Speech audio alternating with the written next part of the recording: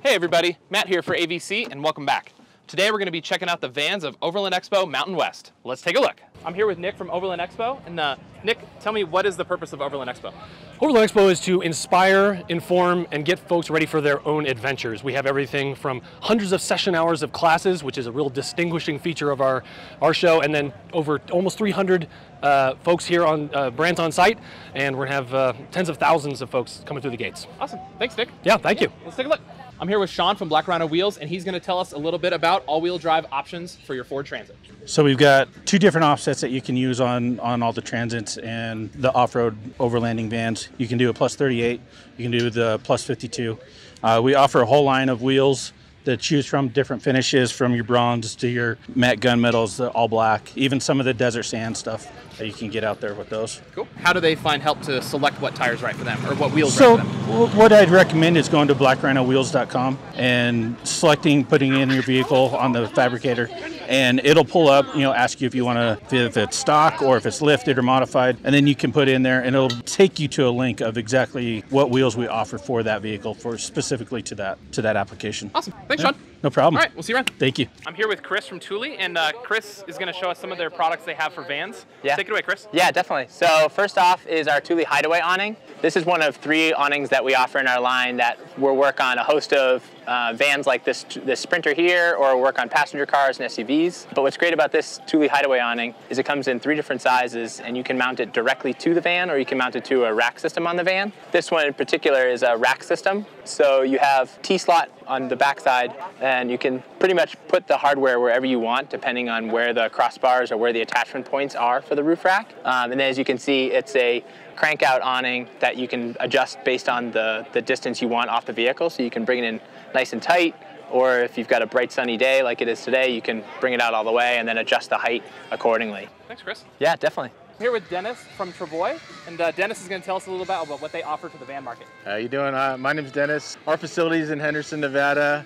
We manufacture floor systems, seat systems, and we do full van conversions in Henderson, Nevada. Our seats and floors are all DOT, pull tested, legal. But we offer other parts. We offer seat swivels, as you see here, for the Ford, for the Sprinter 906, for the 7, the Metris, and even for the Dodge ProMaster. What can you tell us about your seat system? So yeah, our seat system, if you'd like to take a look at it, basically our seat bed is either a 2-seater or a 3-seater bench that converts into a bed. And then this allows you to slide the seat forward or backwards and then lock it in place. And that's locked in place. Yeah, and then we have track cap in here right now, but you can remove the track cap and you can slide the seat all the way forward and have full cargo area in the back. When it's in seat mode, it has 3-point shoulder harness, it has ISOFIX for car seats, and then yeah, within 30 seconds it can convert into a bed. We got single seats that are also able to adjust on the L-track, so you can put them in multiple positions. They got 4-position swivels, so they swivel all around, and then just unclip.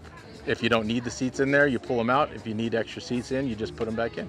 As these swivels age, what is something someone can do to keep them from squeaking over time or something? Is there a lube point or something like that, or anything they can add to it? Yeah, so I mean, obviously we sell replacement parts for this, so if this polyurethane guide wears out, you can replace these if they crack, but I always just do a dry lube on here, so you can spray a dry lube on this thing and just swivel it around, and it usually keeps them quiet. Yeah, so I always just say use a dry lube.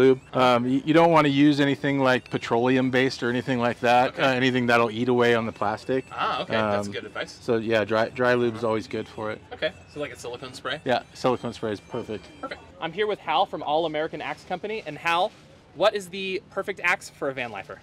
Well, it depends on what kind of a van you've got. Okay. If you've got one of these big overlanding rigs, then we actually have an axe called the Overlander. Oh man, okay. So this is an axe that we hand forge in Colorado Springs in the world's largest blacksmithing school. Awesome. It's made out of 4140 steel, which is an American-made steel. It's a hand-picked furniture-grade hickory that we get from Tennessee, which is environmentally sustainably grown in the U.S. And then we have it forged by master blacksmiths who, in our blacksmith shop, we have 5 History Channel Forge and Fire champions and 4 more competitors. Awesome. That is Kilroy's workshop that we're located in. And then we finish it off with a signature black walnut wedge. So it's the finest axe you can get in the world. Awesome. The Europeans had a couple of 100-year head start, so I had to outdo them on every level. Well, that's great. Yeah.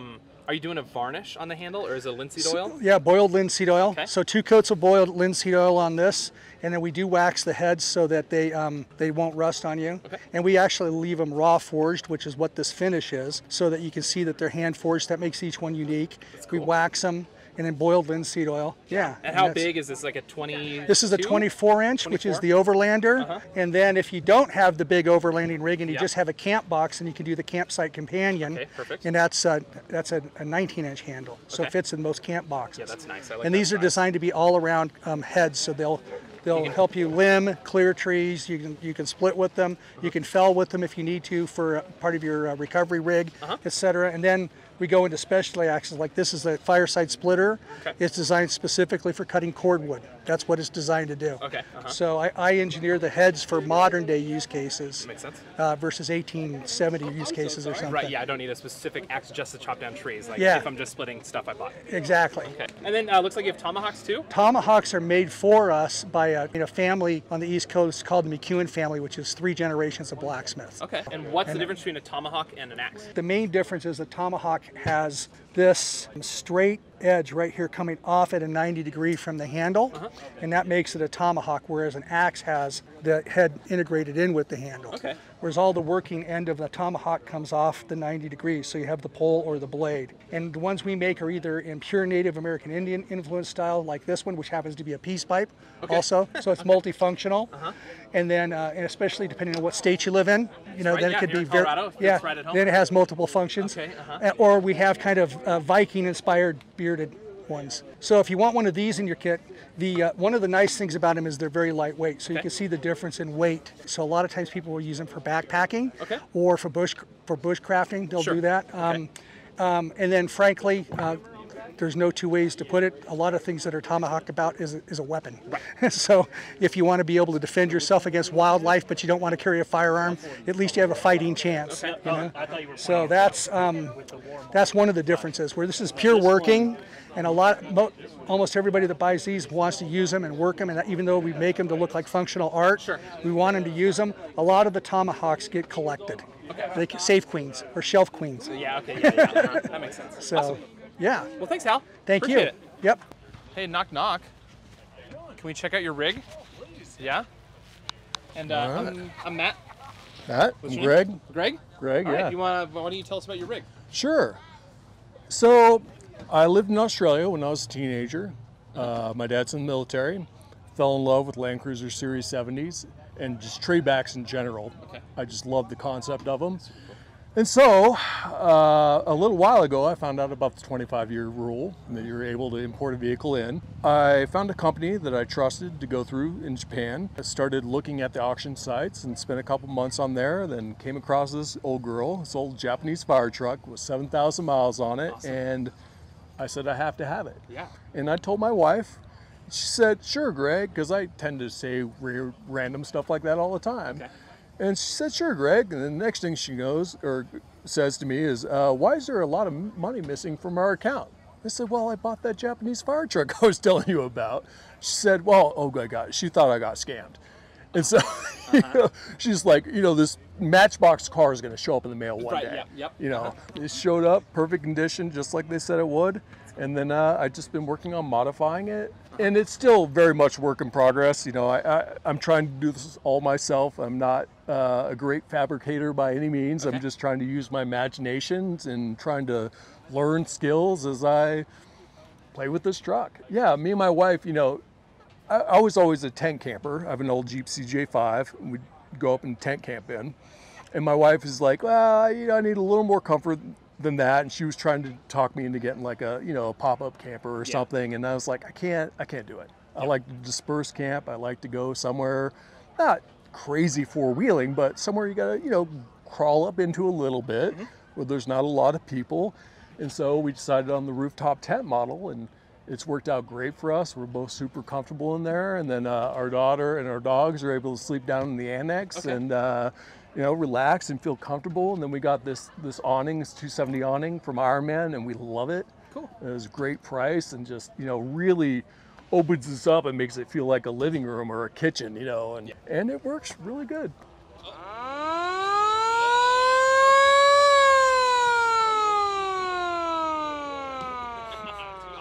I'm here with Tom from Küat, and Tom's going to tell us what's new for the van market with Küat.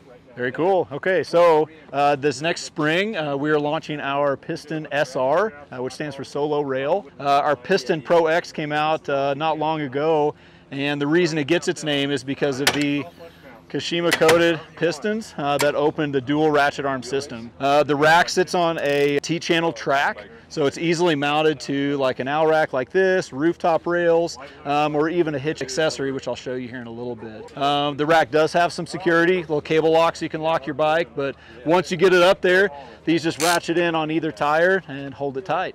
Sweet. Yeah. That looks like the perfect rack for the back. It is the perfect rack for the back of the van. Yeah, you get a little bit of one way or the other depending on how you want to mount bikes up there, so you can stack them kind of close together, do multiples on there. Yep.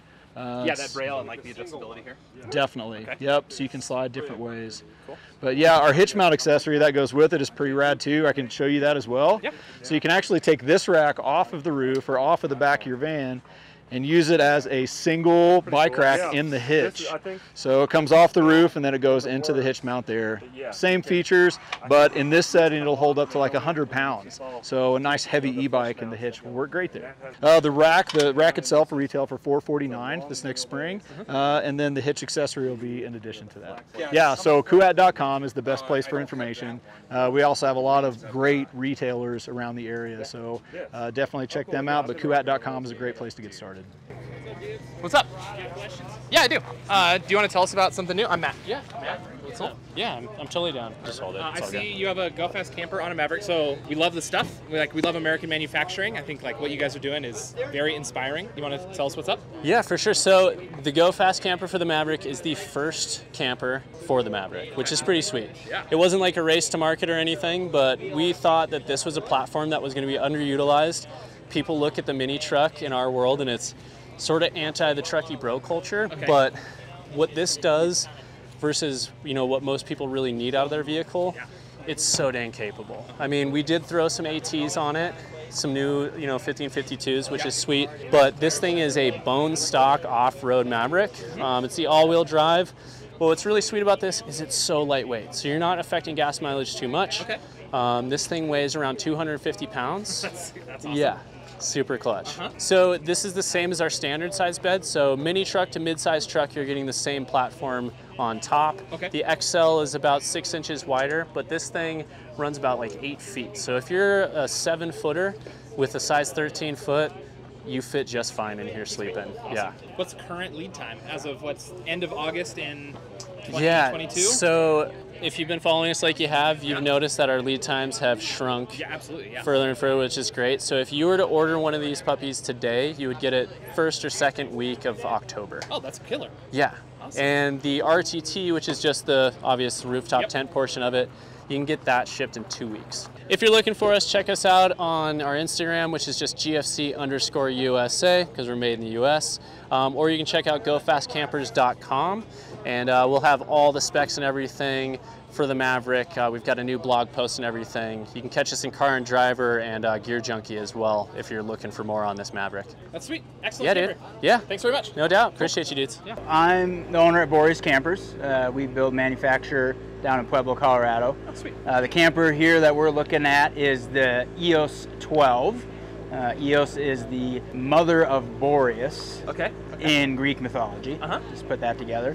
But this is our hybrid camper. We've been working on this for a number of years, and we've just gotten it to production here in 2022. But it's still a compact platform, so how many people sit so it'll sleep 4 or 5 with a bunk option. So on the right-hand side there is the bench that folds down to a double bed. Up front is the full queen main sleeping area, and that one's set up all the time. I like having the permanent bed that you're not constantly flipping things around. 100%. On the left-hand side, you have a wet bath, so a cassette and shower. You have 50 gallons of fresh water, heated tanks, so you can winter camp in it. How do they heat? So they're ducted from the furnace, and then they have heating pads on it. Sweet. Yep. So Comes in about 3,750 pounds. Okay. So typically in this world, we don't have a whole lot of competition in this hybrid world, Yeah, but the brands that are out there were about 1,000 pounds lighter. Okay. We're using all composite and metal for the construction. Around here you have the outdoor kitchen, 3-burner stove, sink with hot and cold water here, some storage for pots and pans and silverware. The pass-through pantry is super handy. Oh, yeah, that's nice. So access in and out. Big 270 awning that connects to the door. Little work table here, some speakers. The big 96-liter fridge and freezer here from Truma. We use all Truma products, so Truma AC, furnace, hot water, and refrigerator. And what's nice with this too is you can roll it back in, and while you're sitting at the dining room table, you can access it. You lift up the bed platform and grab a beer without having to go outside. Perfect. That's excellent. So this is our Garmin control system. So this is our home page. You can run all your lights. It shows amps coming in from the solar, what your battery's at. We've got 46% fresh water. Here's our battery at 91% up top. And then you can go through lighting, so toolbox lighting, kitchen lighting, rock lights, entry lights, dimmers on all of them as well. And then you can get into climate control, so the air conditioner, which is a 12-volt off-grid system, hot water, furnace, fan. Nice. And all that Truma stuff's integrated. Yeah, so we worked with Truma also to be able to get all this to communicate. So it's Garmin, Truma, and us working on it. And then this is the suspension system here, so you can set different settings to this. You can have preset ride heights, and then it also will auto level for you when you hook up to leave too, because your camper is always going to be a different weight. You know, you put a bag on this side, but you got a case of beer over on the other side. That trailer is going to level it out before you depart as well. That's awesome. What's lead times like for you guys on campers? You said you're taking 23 orders. Yeah, we're taking 23 orders. So this one right now, I think we're out till March on a new order. Okay. And then our XTs, the teardrop style, we're about 90 days on that. That's quick. Awesome. Well, thanks, Matt. Cool. That's killer stuff. Thank you. Very cool. I'm here with Ty from Backwoods Adventure Mods. And Ty, what are you guys offering for the Ford Transit platform? And then also you have the front bumper and rear bumper. So you have a direct replacement bumper that is aluminum. It weighs about 50 pounds. It gives you a step to be able to get in the back of your van. It integrates in perfectly with the actual Ford Transit tow package. And then on the front bumper, we have a couple of options. So on this one, you have the bull bar. It's big and beefy. A lot of people always say it's bigger. I don't want to put something on that's heavyweight. This right here is actually about 150 pounds. The bumper itself only weighs about 50 pounds. The heaviest portion of it is going to be your steel shackle mount area. So your steel shackle mount area that actually ties to the frame. So when you're looking at competitor bumpers, they all have very nice products. But something that's different about ours is the way that we have this set up. So when you're actually winching and pulling, you're pulling from the frame rather than pulling from an aluminum shackle mount welded to an aluminum bumper. Totally different concept, right? But you can get this with or without bull bar.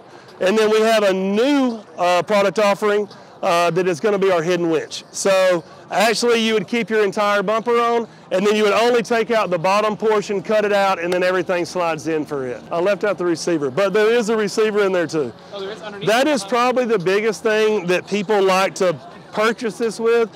Maybe they don't want to add the weight of the winch because they're not looking to do that, but having that extra 2-inch receiver area down there, it gives them the application to be able to add the, if you want to do the hammock, if you want to do bicycles, whatever it is, to be able to increase the number of things, especially when you have a family. So, where can people find you online? You can go to backwoodadventuremods.com. You can go to our Instagram, it's the exact same thing. And if you need to contact me directly, it's Ty, T-Y, at backwoodadventuremods.com. Thanks, man. Thank you so much. Cool. Cheers. I'm here with Eric from Battleborn Batteries, and Eric is offering some awesome Made in America stuff. Eric, tell me about your battery. So we build lithium iron phosphate batteries in 12 and 24 volt packs. We assemble our batteries in Reno, Nevada. Essentially, you can see everything that we offer here on our table at Overland Expo. So really a number of different capacities available, from a smaller 50 or 75 amp hour pack up to our 100 and our 270 amp hour packs. So we hope that there's something for everybody in every application. We build a lot of these batteries in both a standard and a heated version. So whether you're just a weekend warrior looking to get out in the summer, or somebody that wants to go out 4 seasons and have the power to go adventure, we should have you covered. Basically, you can call us directly. So our office is in Reno, Nevada. You can call us 775-622-3448. We build all our batteries there in Reno, and we're happy to assist you with any power system questions or needs that you have. Awesome. And then battlebornbatteries.com? Yeah, www.battlebornbatteries.com. We've got a full website with e-commerce. We've got a great blog with a lot of articles about DIY van builds, RV installs, really anything you could think of. Cool. Thanks, Eric. Thank you guys. All right, cheers. So I'm here with Grady of Suboverland, and Grady does stuff for Suburbans. So tell me about what you guys do.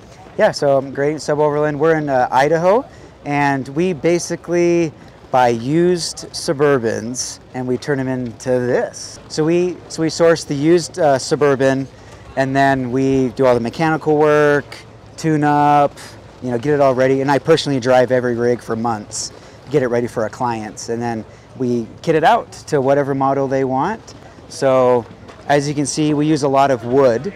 So we do, like, you know, the wood platform, slide out drawers, you know, and then this is like your topper. And then on the interior, we have like the side cubbies. This is all 1/2-inch birch. And then, so those are all insulated behind there. Okay. And then wooden ceiling, it's shiplap. Cool. And then we have the RV fan. It's kind of hard to see that, yeah. but. Next to a fan. And then there's, you know, a single light there. And then this is just, you know, a regular mattress with, you know, a wooden platform underneath. Yeah, that's perfect. Again, really simple. You know, we keep things very simple, and our price point speaks for, you know, itself on that too. In here, we use EcoFlow, and so this is a like a 200 amp hour one. So one of their bigger units, and we have a 100-watt panel up top that powers it all.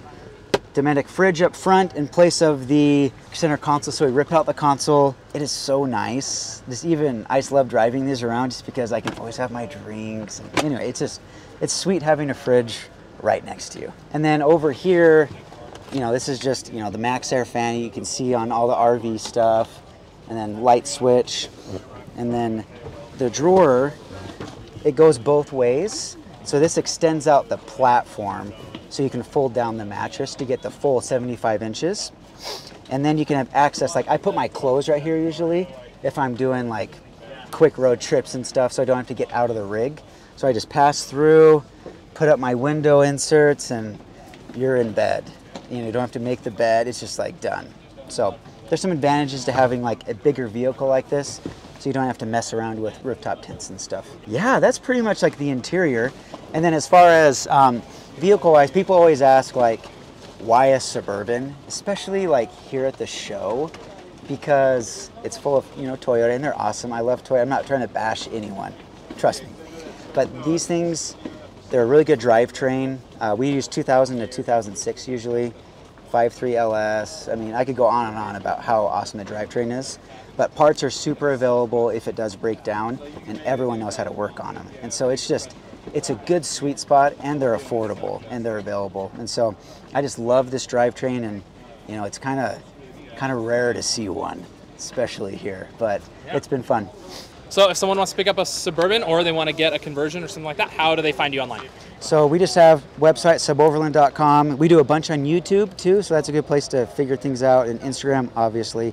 The process is super simple. It's just a $500 deposit, and that reserves your spot. And then after that, we, you know, obviously in conversation, and then usually our wait list is like 6 months to a year. Okay. And then come and pick up your rig. So awesome. Really simple process. That's great. I love it. Thank you very much. Thank you. All right, we'll see you around.